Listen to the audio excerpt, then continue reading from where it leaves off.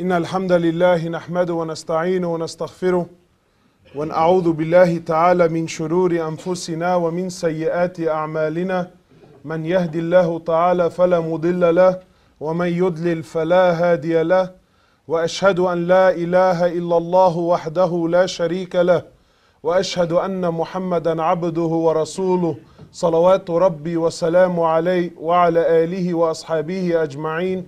أما بعد، يقول الله عز وجل في القرآن الكريم بعد أعوذ بالله من الشيطان الرجيم: يا أيها الذين آمنوا اتقوا الله حق تقاته ولا تموتن إلا وأنتم مسلمون. We praise Him subhanahu wa ta'ala, the King, the Master, the Sustainer, the Creator of the seven heavens and the earth, and we send peace and blessings upon His beloved Muhammad sallallahu alayhi wasallam. My brothers, I remind myself and I remind you, as Allah Azza wa Jal reminds us in His holy book, O you who believe, O you who have Iman, have fear of Allah. Have the fear that is most deserving towards Him subhanahu wa ta'ala, and to not die except in the state of submission, except in the state of Islam. My brothers, this world is a race. This life that you're living now is a race. And the day of judgment will be the end of that race. And on that day, my brothers, you see, there are many names for the day of judgment. And one of the names for the day of judgment is the day of regret. Because it is on that day, my brothers, where people will come to see the reality of things. They will then look back at their lives and then they will start to regret. That where did I go with my life? Where did I invest my time? Where did I invest my money? Where did I invest my health? Did I put it to that which was going to be beneficial for me on that day? Or did I waste it like the millions and millions around the world that also wasted it? This life, my brothers and sisters, wallahi, believe me when I tell you, don't be fooled with what's happening around you. It's a race. And Allah Azza wa Jal, Allah subhanahu wa ta'ala, He orders the believers and race and hasten to that which is good. Compete amongst one another. We should be competing amongst one another to that which is good and to that which is khair. Why? Because when this race is over and each person will be given his reward, there's no coming back. You see, it's not like here now in dunya, you and I, we can do an exam and maybe you didn't do very well in it. So you go back to the college or to the school or whatever the case is. Yeah, you reapply and you come back and you may sit that subject again and you could sit the exam again. But with Allah there's no such thing. My brothers, we only have one life. There's no second chance, there's no second shot. And wallahi, my brothers, I mention as much as I can, but over the last week I've seen some amazing things. Nothing new really. But I thank Allah that it still affects me. Wallahi, I really thank Allah that it still has the effect on my heart. We've buried maybe 3-4 brothers over the last week alone. Young brothers. Young shabab. In the peak of their lives. Still in their fruitful ages. And look, wallahi, I find this amazing. Because we know the month of Ramadan is but, some days away. And we're usually talking about the month of Ramadan and in preparation for the month of Ramadan. And I'm sure you're going to hear it. Those who live to see Ramadan, wallahi, it's a ni'mah from Allah. Wallahi, it's a ni'mah. It's a gift. Don't think that you living to see Ramadan is because of days followed nights. No, it's a gift that Allah subhanahu wa ta'ala gives you. So over the last week, we've buried, whatever it was, 3 or 4. One brother was 16 years of age. 16 years of age. Perfectly fine, perfectly healthy, was living his life, had hopes, dreams, ambitions. Yet Allah cut that short for him. He was days, he was days. Honestly, he was hours away from the greatest month that will ever hit your life. The greatest month of the year is the month of Ramadan. He could smell it. He was there, he was almost, you could see it with your eyes, yet Allah subhanahu wa ta'ala cut his life short and took him away. Another brother was 26 years old, father of, I can't remember, 2 or 3. Allah took him away. When is my time? Really, in truth, when is my time? My brothers, wallahi, we're living in this world like I have a long time. Brother, you have nothing. Your asl is death. Allah subhanahu wa ta'ala, when He spoke about the creation, He says, verily we created death, then, then we created life. One could argue logic, brother, but surely there has to be life first. Then we can talk about death. Allah says no. Says we created death. Your beginning was death. Then we gave you life. And your life was only for a very short time. Iyam, ma'dudat, counted days. In fact, Allah subhanahu wa ta'ala, a very interesting conversation. Allah subhanahu wa ta'ala, He speaks to those people. Allah subhanahu wa ta'ala, in Quran, Allah subhanahu wa ta'ala speaks to those people who when they stand before Him, Allah subhanahu wa ta'ala asks, and how long did you live on dunya? How long? How long did you roam the streets for? 50 years? 60 years? Ya akhi, you lived to see 100? They said, Yawman aw ba'da yawm. Oh Allah, a day, maybe half a day at most. Don't be fooled with your... But I want to ask, how did you live this half a day of yours? How? And how will you go? Because my brothers, let me tell you something also, you know. In Islam, there's no such thing as coincidence. This concept of coincidence, accident, this is un-Islamic. In fact, it goes against the aqidah of a Muslim. Because as a believer, you and I both know that whatever happens to your life, whatever happens to an individual, was a decree. It was Allah subhanahu wa ta'ala had decreed it. And there is nothing in the world that was ever going to change it. You know, my brothers, some of us, when we hear news, like this young boy, you know, 16 years old, what a tragic accident. And wallahi, I'm talking about the scenario. What a tragic accident. As a believer, what was tragic about it? He died exactly where Allah destined him to be. In the way that Allah destined him to die in. Sometimes, you know, and we hear this again. Many brothers in the area, and unfortunately this has become a common thing. Wallah, someone got shot the other night. But it was an accident. We weren't intending him. Brother, there are no accidents. That bullet that took his life had his name on it. But my question to you is, my brother, honestly, how will you go?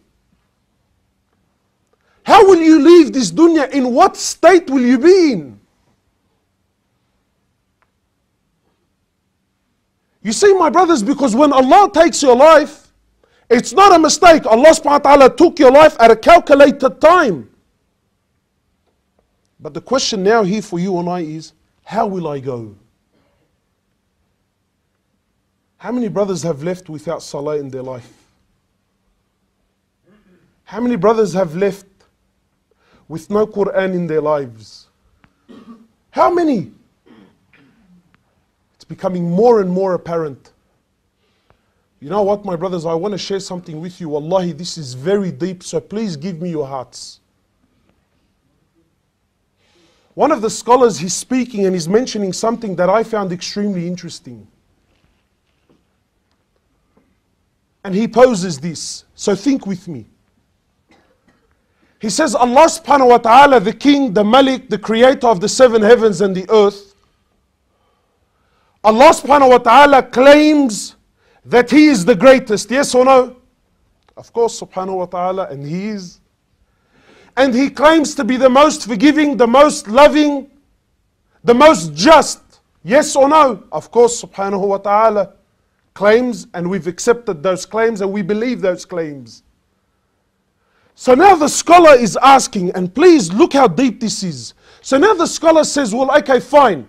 If Allah subhanahu wa ta'ala, the king, the most loving, the most forgiving, the most compassionate, the most just, why does Allah, when a kafir, when a disbeliever, when a non-Muslim, whatever you like, when a kafir who denies Allah subhanahu wa ta'ala, why does Allah cast this person into hellfire for eternity?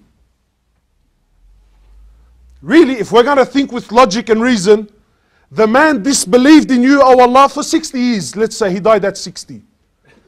But Allah throw him in hellfire for 60 years? Fine. The punishment, his crime was so great, double his punishment. Give him 120. But why are you casting him into hellfire for eternity?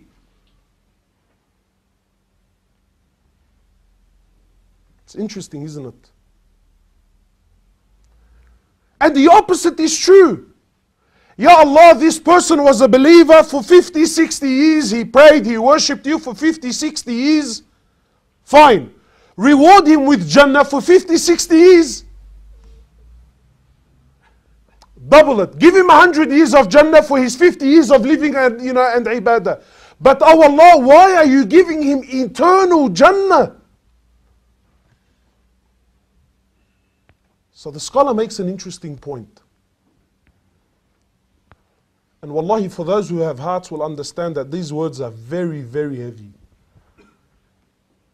He says, because when Allah took the life of the kafir,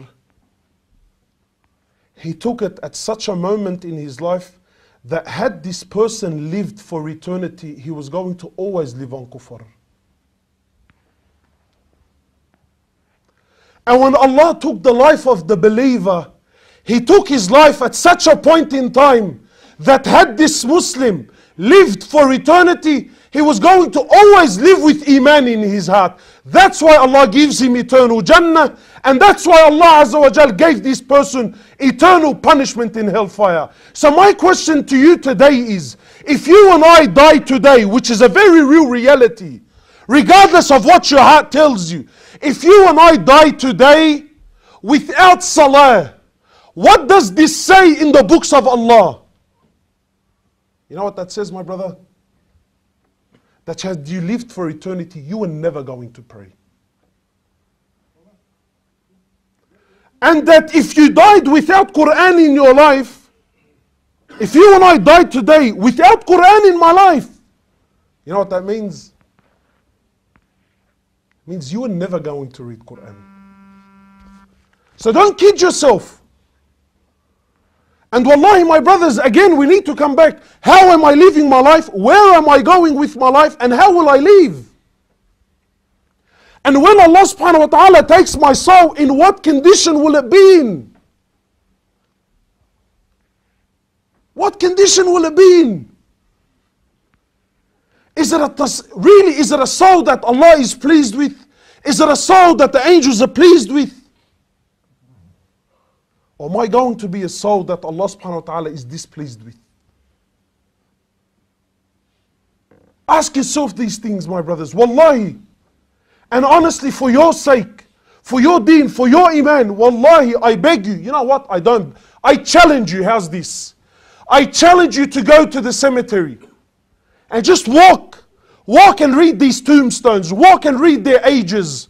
Walk and read their dates. What has made us believe? What has convinced? What has fooled us, my brothers, that we're going to live for a long time? Wallahi, my brothers, this life is very real. More real than you will ever know. And you won't understand how real this life is until you stand by, wallahi, until you die. Only then will you come to understand, woe. Woe to me. You know, my brothers, again, I'm sharing personal experiences because there's times, when you mention stories of Sahaba, and they say, oh, come on, man, these people were very special. I'm telling you today, wallahi, my brothers, I had a very close friend of mine call me just the other day. He says to me, my first cousin, 40-something years old. Never prayed in his life. Never fasted in his life. No deen, no nothing in his life. But like every single one of us, and no one is safe from this, you know. No one is safe from this. But like every single one of us, brother, alhamdulillah, man, I have a good heart. I don't harm anyone. Yeah, look, you know what? Sure, there's a few shortcomings in my life. But overall, wallahi, and look, Allah knows what's in my heart. True or not, Allah subhanahu wa ta'ala knows what's in my heart. 40-something years of age, right? Wakes up in the morning, what was supposed to be a numb hand, goes to the doctor for a blood test, comes back home after a scan. Wallahi, he said to me, before he even made it home, the doctor calls him and says to him, come straight back. You have a tumor in your brain that's cancerous. My brothers, you have no idea how many of these examples, they're surrounding us here in this area.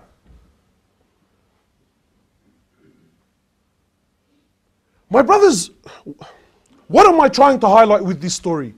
Really, my brothers, if we're not waking up now, when are we ever going to wake up? If this month of Ramadan that is only but a few days away, if this month of Ramadan doesn't change your life, really I'm honestly concerned for the both of us. When are we going to wake up? When are you and I going to wake up as believers and start to take life seriously? So the brothers come to him and naturally, you know, as wallahi, as anyone would. Ya akhi, you need to pull up. Allah subhanahu wa ta'ala, like look what Allah subhanahu wa ta'ala has done to you. Don't worry about your past. Pray, repent, turn back to Allah subhanahu wa ta'ala. You know, no. And came up with every excuse in the world as to why he's not where he's supposed to be. And refused to repent. Not so much in his words as in, no, I will not. But he just wouldn't do it. You know what happened 3 days later, my brothers? Allah took his speech away from him. Now he can't talk.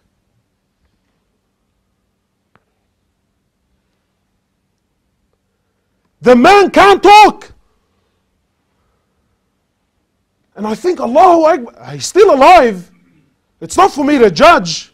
I mean, if the man's repenting in his heart, well then this is great for him. But wallahi, my brothers, this for me, sharing this story is not about him. I'm not concerned about him. I'm concerned about me. I think, oh Allah, how will I leave this world? In what condition will I leave? Imagine Allah, he took his ability to speak. He took it. Why? Because Allah gave you a ni'mah, Allah gave you a blessing, and you didn't use it for what it was intended for. So my brothers, Allah subhanahu wa ta'ala gives you this beautiful life, so you can make use of it, and you don't use it for what it's intended for, then Allah can take it anytime He wants. Allah, He can take it anytime He wants. He took his ability to speak. Allahu Akbar.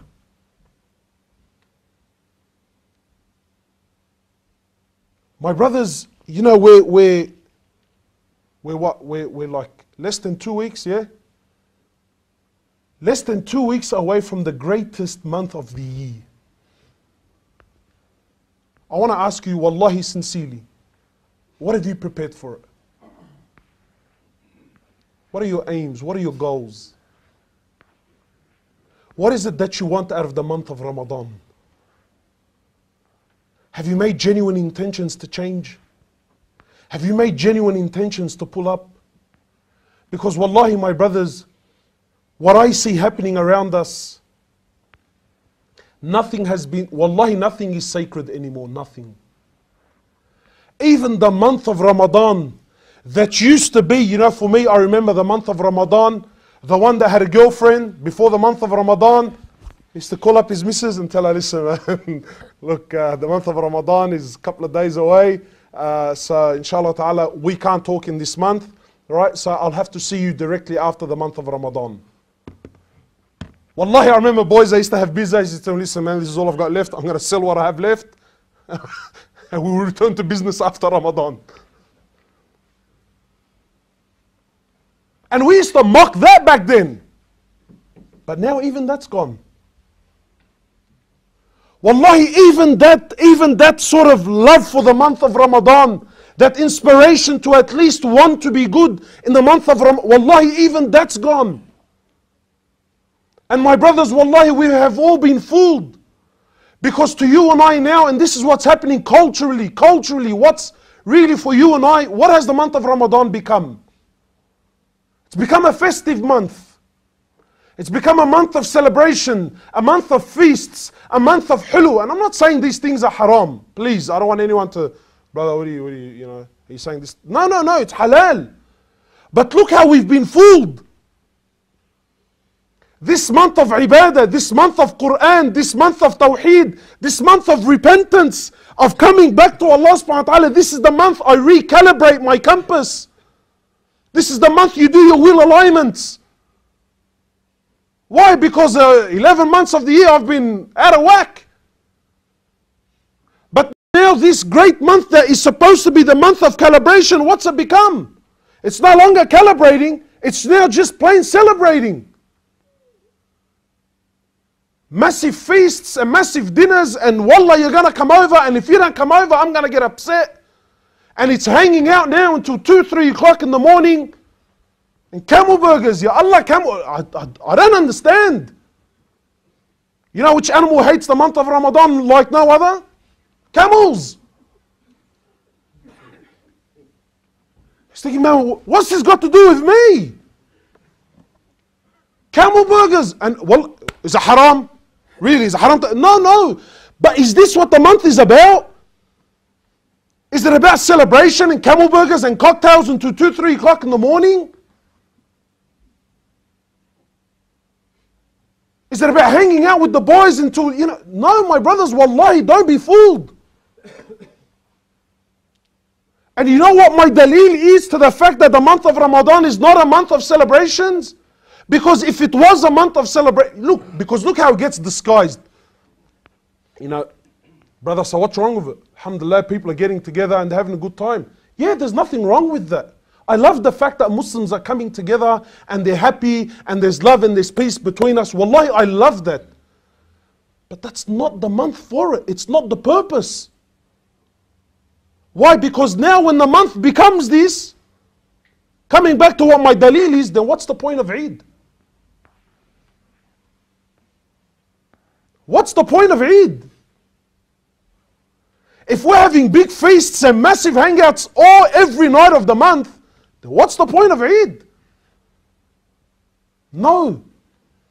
The point of Eid is because those who were smart enough, those that were wise enough, those that were eager enough, those that invested their time in the month of Ramadan, then after the month, Allah says, now stop what you're doing. Today is the day of celebration. Today is the day you people come together and you feast and you celebrate and you have your sweets and we ask Allah subhanahu wa ta'ala to accept, to accept our ibadat. So this is the purpose of Ramadan, my brothers. نسأل الله سبحانك اللهم وبحمدك أشهد أن لا إله إلا أنت نستغفرك ونتوب إليك. إن الحمد لله نحمده ونستعينه ونستغفره ونصلي على الحبيب محمد صلى الله عليه وسلم. My brothers, the month of Ramadan, regardless of what anyone tells you, it's the month of forgiveness. It's the month of rahmah. It's the month that Allah subhanahu wa ta'ala, He orders the gates of the hellfire to be closed and the doors of Jannah to be opened. My brothers, wallahi, all year round, I can speak about myself because I know myself. All year round I've had shortcomings. This is my opportunity to correct things. This is my opportunity to really make a change.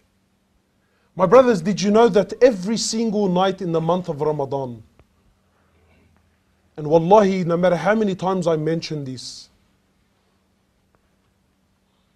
Every night in the month of Ramadan, Allah subhanahu wa ta'ala, He looks down upon His ummah. And He handpicks those people and He says, you, hellfire has been made haram on you permanently. What an opportunity, man.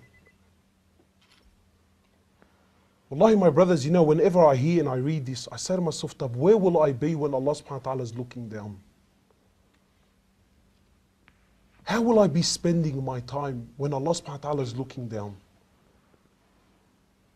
Every night, Allah subhanahu wa ta'ala, He picks those people. And He says, you, hellfire has been made haram on you. This month, my brothers, is the opportunity for the worst person in the world, the worst, the absolute, the biggest criminal in the world. This is his opportunity to become of the greatest people with Allah subhanahu wa ta'ala.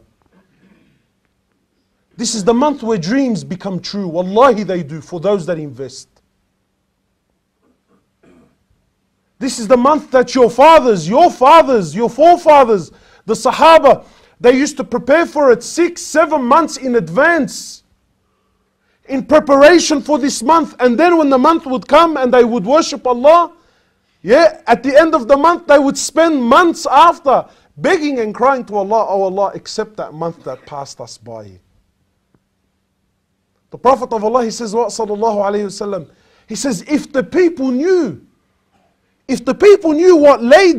what lies in the month of Ramadan, they would wish the whole year was Ramadan.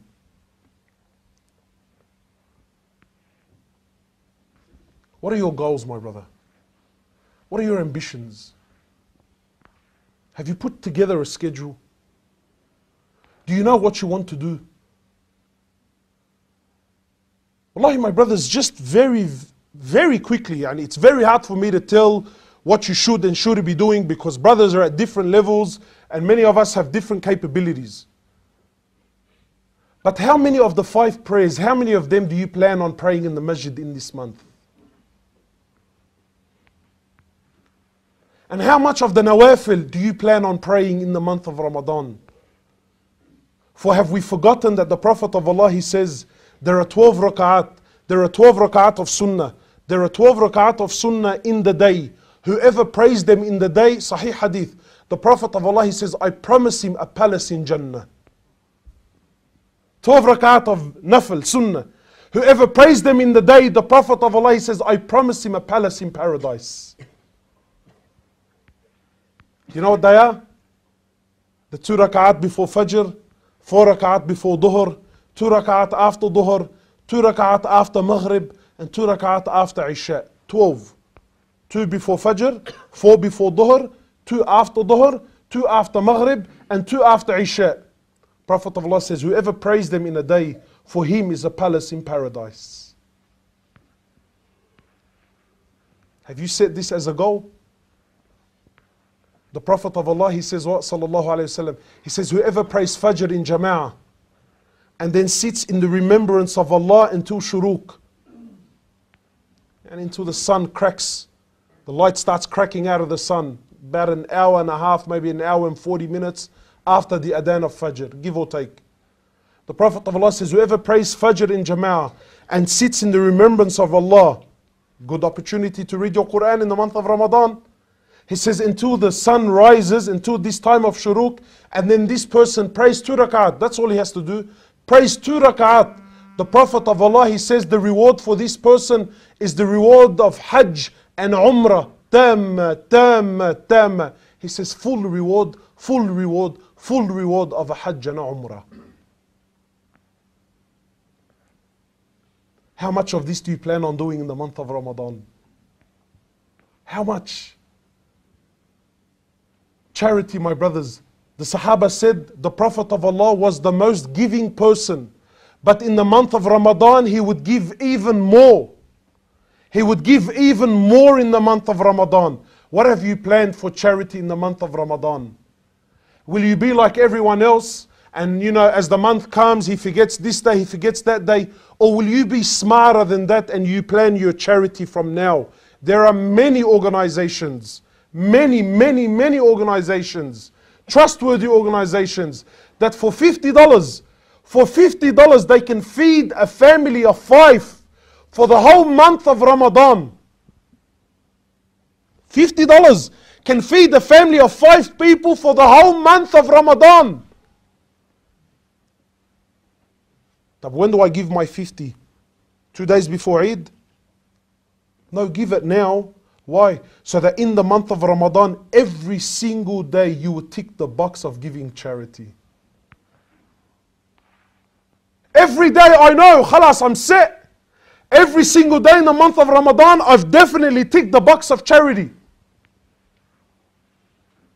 We need to be smart with our time. We need to be smart with our money and do these things now. Don't be like everyone else. Don't be like those people who simply work off hype. First few days of Ramadan comes, Allahu Akbar, move out of the way. Then he sleeps one prayer, sleeps one, one of this, one of that, slacks off for the whole month. Then on the 27th night, he gets pumped all over again. Wallahi, how many Ramadans have you wasted in your life like this? How many? So my brothers, please, wallahi, I'm begging you.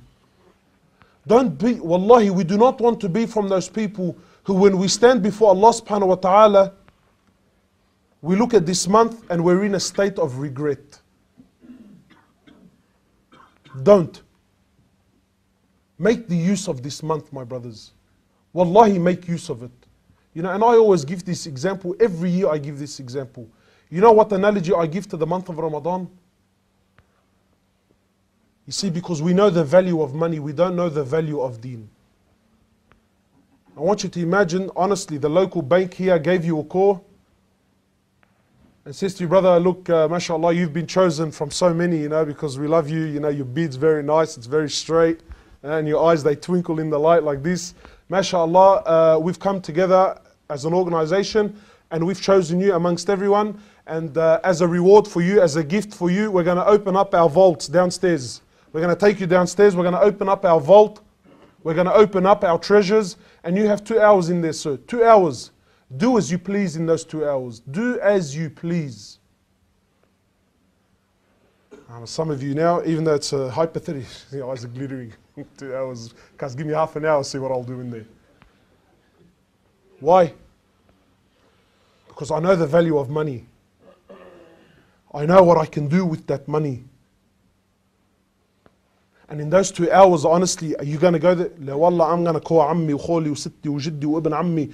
Don't come in your car, come in the van, bring the tarago, bring the cars, bring whatever you can, park them all outside, inshallah. 2 hours, I'm going to afram ad-dini faram. Why? Honestly, in those 2 hours, will you be checking your Facebook posts? Will you be checking WhatsApp in those 2 hours? Will you be having just a quick nap? Wallahi, I've been tired. I was up all night. The wife did my head in. Just let me have a quick nap. Would you be sleeping in those 2 hours? Huh? Will you have time for knefe and camel burgers in those 2 hours? No, you won't. Why? Brother, we got to work, man. I only got 2 hours in here. If I spend these 2 hours right, what's the expression? If I spend these 2 hours right, I'll be set for what? Set for life, man. My brother, if you spend your Ramadan correctly, you'll be set for life. But not this life that will end very soon. The real life. And I will end with this, inshallah ta'ala, because we need to always be balanced between hope and fear. The Prophet of Allah, my brothers, the Prophet of Rahmah and Mercy, in the Sahih Hadith, he stood on the mumbar in front of the Sahaba and he says, may he be disgraced. May his nose be rubbed in the dirt in humiliation. May he be disgraced. May he be disgraced. May he be disgraced. My brothers, you know what happened to Sahaba when they heard the Prophet of Allah speak like this? This is a man who forgave the kuffar of Mecca. He says to all of them, go free. اذهبوا فأنتم الطلقاء. Go, every single one of you is free. I forgive every single one of you. This is the same man who, when the Arab came into the masjid urinating in the corner, he said to the Sahaba, no, no, no, leave him, let him finish. This same man is now standing in front of them and he's saying, oh Allah, disgrace this person. May he be disgraced. May he be disgraced. May he be disgraced. Sahaba are boggled. O Prophet of Allah, who? Who is this wicked person that you're disgracing like this? You know who? He says the Muslim. The one who Allah allowed him to live to see Ramadan. He lives out the days of Ramadan, but he doesn't have his sins forgiven by the end of it. May this person be disgraced.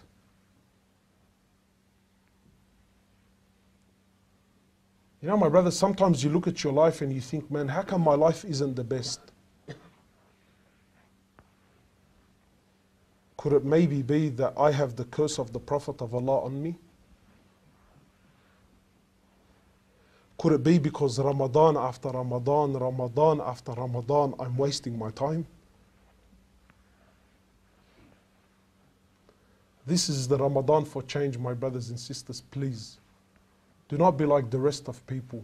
Wallahi, wake up and save yourselves. Wake up and save yourselves and save your families from a raging hellfire. Make the most of this Ramadan. Make this Ramadan the most fruitful.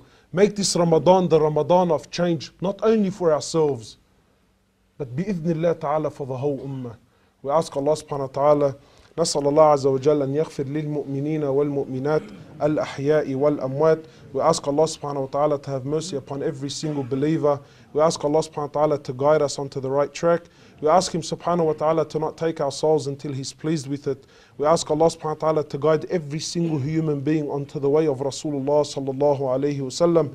We ask Allah subhanahu wa ta'ala to allow us to live this, to see this blessed month of Ramadan, to make us of those that are successful in the month of Ramadan, to make us of those whom He handpicks and makes the hellfire haram on us.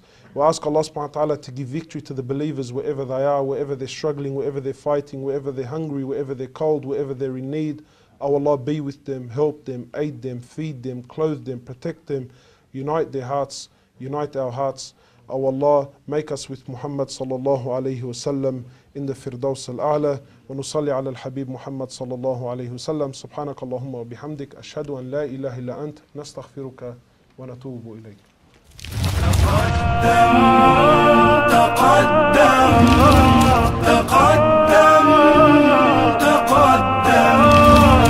تقدم